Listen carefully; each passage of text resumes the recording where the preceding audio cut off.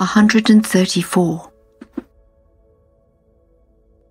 The first and foremost duty prescribed unto men, next to the recognition of him who is the eternal truth, is the duty of steadfastness in his cause. Cleave thou unto it, and be of them whose minds are firmly fixed and grounded in God. No act, however meritorious, did or can ever compare unto it. It is the King of all acts, and to this thy Lord, the all-highest, the most powerful, will testify. The virtues and attributes pertaining unto God are all evident and manifest, and have been mentioned and described in all the heavenly books.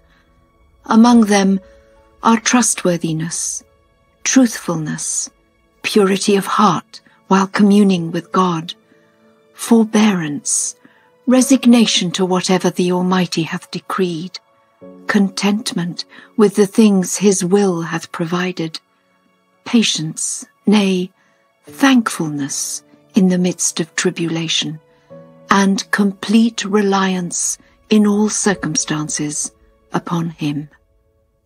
These rank, according to the estimate of God, among the highest and most laudable of all acts. All other acts are and will ever remain secondary and subordinate unto them.